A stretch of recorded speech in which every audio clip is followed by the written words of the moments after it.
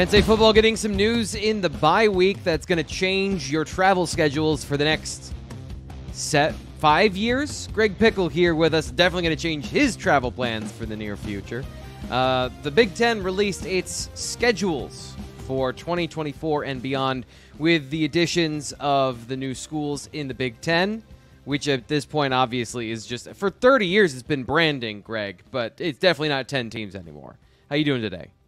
I'm doing well, T. Frank. Nothing like a bye-week exciting news dump Thursday. No, I think this was something we've been waiting for a long time, as you well know, and as our listeners well know. The Big Ten has been on the record in a couple different places saying they were getting ready to do this. Of course, they had put out 24 and 25 schedules previously when USC and UCLA joined the conference, and then they had to redo them when Oregon and Washington came aboard. So we finally got that information, and I guess I may cost us listenership here, T. Frank, by answering the big question first, but no, there are no dates. There are no dates yet, and you know, I want to say that we might see those by the end of the year or very early in 2024. But if you're, you know, someone who's trying to plan a wedding or a bachelor party or an anniversary trip or still whatever, do it in the fall.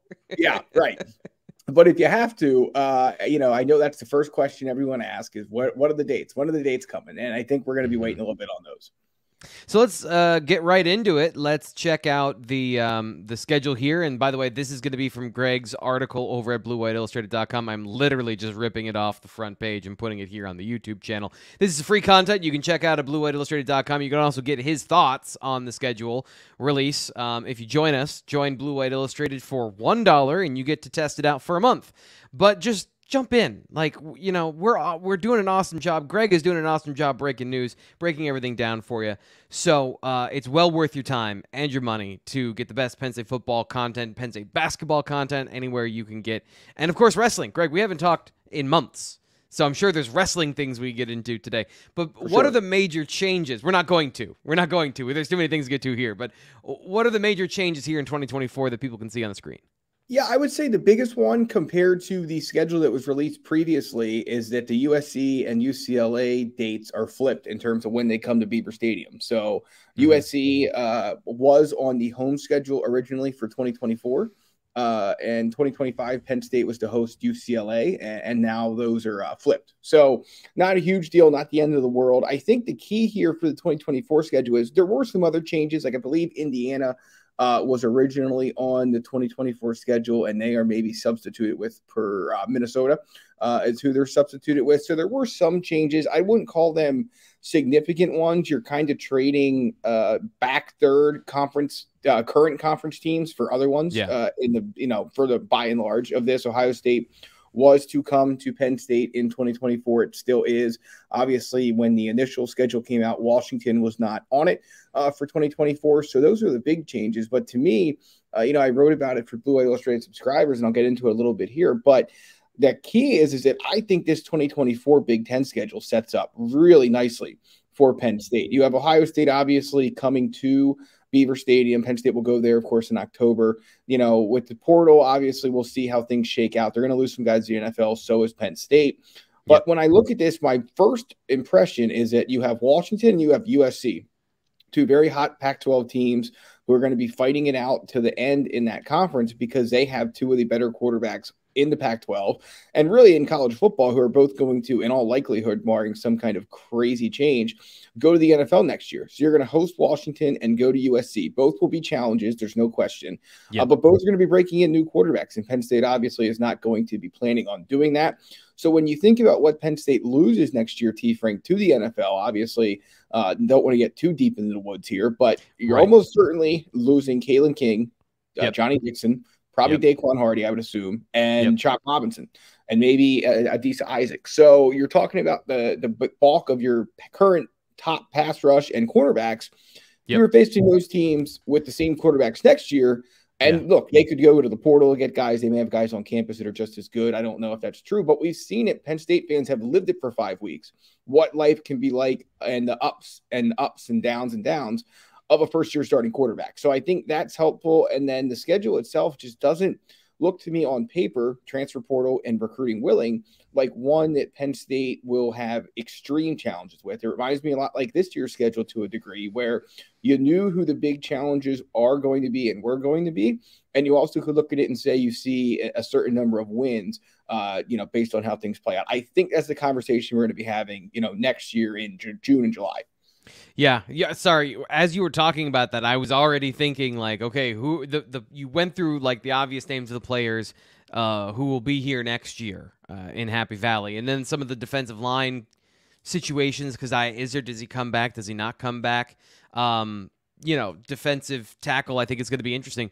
The wheels are spinning about what you just said of, how good is Penn State going to be with this opportunity that they have in front of them, as you laid it out. So again, check out what he had to say more in depth at BlueWhiteIllustrated.com. Do you want to move on to 25? Is there anything else in 24 you wanted to talk about? No, not at the moment. I would just say that, I think that, and it's the same conversation that applies to, if you're watching on YouTube, you can see the 2025 schedule there. The same thing kind of applies in the sense that, you used to be able to, and it wasn't all that long ago, but you used to be able to look at a schedule 2 years down the road and say, okay, we can maybe on paper say this about X or this about Y. Right. And then the transfer portal really kind of threw all that for a loop because you just don't know anymore. I think Oregon obviously coming to Beaver Stadium in 2025 is interesting. Where's Matt Rule going to have that program at Nebraska in 2025?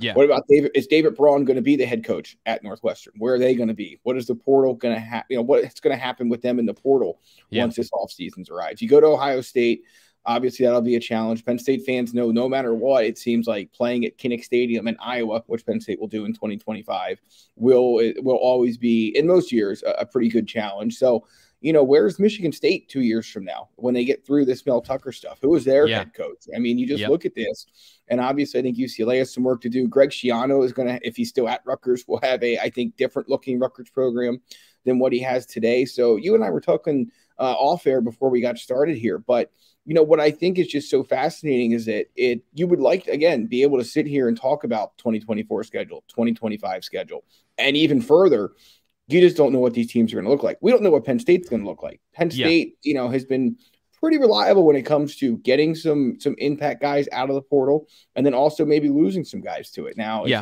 but being pretty stable, I think, within the transfer portal, they are not going and getting like Lincoln Riley bringing up USC, like not going and trying to buy a defense, and I'm not trying to cast aspersions, but like when you have NIL and the transfer portal.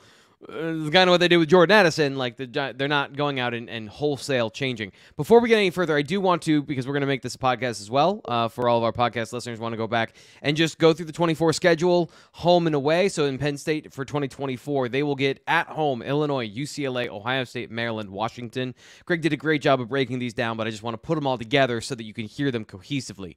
Then away, it's Minnesota, Purdue, USC, Wisconsin. Now in 2025, home is Indiana, Northwestern, Nebraska, and Oregon. And then away, Iowa, Michigan State, Ohio State, Rutgers, UCLA. No Michigan in the first 2 years. Do you find that interesting? I think that we knew that when the divisions went away, Penn State was not going to face Ohio State every year, and it was not going to face Michigan every year. Penn State, the only team in the Big Ten without a protected opponent. I believe there are 18, if that number is correct, instances of those. Penn State has none. So they were never going to play Ohio State and Michigan every year. It turns out in this news cycle, for however long the schedules that were released today stay the schedules that were released today, Penn State's going to play Ohio State in 24, 25, and 2028. And it will go home and home with Michigan in 2026 and 2027. So, I think that there's just, you were always going to, in a 5-year instance, I think you were always going to have 3 and 2. There's just no way around it. So, obviously, some Penn State fans and Ohio State fans and Michigan fans love this, and there's good reason for that. Some don't like the fact that 2 big games, and you would usually always get, one of them at home, are no longer on the schedule, and that's what's going to make this conference expansion very interesting to see which teams that maybe weren't in the Big Ten before or were, but maybe have some better luck with things with the divisions going away and to improve their roster, become maybe more marquee opponents. So it is what it is. I think it's obviously good for Penn State, but as the expansion continues, you add 4 teams from the Pac-12. There's going to be a little bit more variety too in this league. No doubt about that. So, I think that, there's a subsection of, I think, all three of those fan bases who wish those two they all played each other every year. And I think by and large, all three of them, the majority of their fans would probably prefer to not have that be the case.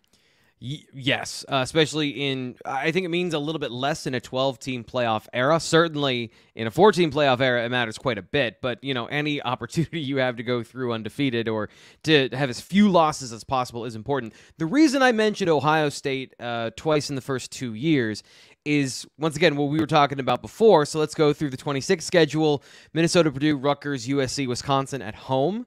Then away, Maryland, Michigan, Northwestern, Washington, 27. And I'll just stop here. If you want to get the 2028 schedule, you're that hardcore, you can go find it at BlueWhiteIllustrated.com. But 2027 is Maryland, Michigan, Michigan State, Washington at home. And then away, Illinois, Indiana, Oregon, Purdue, Wisconsin away. So the conversation, and you're more dialed into this than I am, is 25, you can bet it's going to be pretty close to what it is now. 24, we're pretty much locking that in.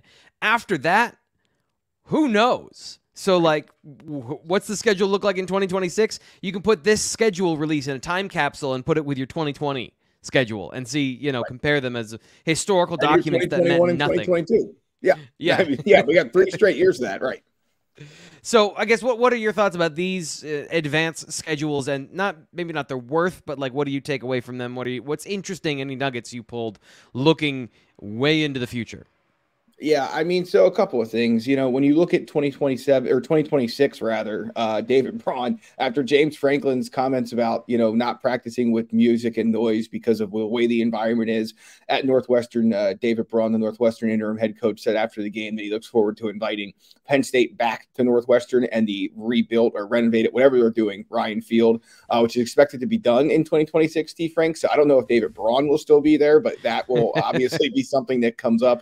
Yeah. Much like the Kinnick Stadium injury booing Penn State players thing did from a couple years ago in 2 years. So, that's maybe the only thing I could say concretely is going to come out, among all of these opponents and Penn State down the road. But, no, I just think it's really interesting that Penn State is, I believe they only played Nebraska once. There's some teams that maybe you would have seen more in the past that are not going to cycle through as much just because of, again, the number of teams that are going to be in the Big Ten Conference. So I thought that was a little bit noteworthy. But no, by and large, I think that the focus is really on 2024 and 2025. And then, 2026 and beyond. It's just too hard to say what is going to happen. Is there going to be super conferences? Are we going to have more conference expansion? What's going to happen with college football playoff? How is that going to impact things? And then there's a non-conference element of it too, and a league schedule element to it that could impact these 2026 through 2028 seasons. Is the Big Ten going to continue playing the same number of league games? Are they in the SEC going to get on the same page and make it standard across both their conferences in terms of how many league games they play? So there's still a lot to figure out here. Number one, I know everyone's mind is dates for 2024 and 2025. But when you look further down the road, I think the main thing is not so much who Penn State will be playing and what they could be like by that time, but really just what these schedules, what these conferences, and what this sport of college football in general are going to look like. Yeah, and I think that's a great point. So the last thing I'll say here is that this is what makes 2023 so important, is that if Penn State can get to the Big Ten championship game, get to the college football playoff, make a meaningful statement in the final year of this the 4-team format, it's a springboard into the new era where there's going to be chaos, there's going to be opportunity, and you talk about the transfer portal. If you want to rebuild and reload and have a real shot, be on the biggest stage possible and go and establish yourself as a team where you want players want to go to your school. And they are starting to build that. We'll see what happens this year, but that's why 23 is so important, because it's going to set up the only year that I think we have any confidence in, really, which is 2024, which seems like a great opportunity. And getting the wins in the transfer portal start with getting wins on the football field. Greg, any last thoughts before we get out of here? No, the bye week's almost over, T. Frank. I don't know where they go every year. They fly by seemingly more fast than, more quickly than in-season game weeks. But hey, it's almost UMass week, and UMass week will be dominated by, hey, it's almost Ohio State week. So I'm looking forward to that, and we'll see where things play out from here, T. Frank. Ohio State Part 1 coming up next week. That's how it's going to roll. I'm Thomas Frank Carr. He is Greg Pickel. Thank you so much for taking time out of your afternoon to come and talk to people about what they should expect with the Big Ten schedule release. Again, more information at bluewhiteillustrated.com. If you're watching the video, please like and subscribe. We'll be back with more Penn State football news when it happens here on the Blue White Illustrated YouTube channel.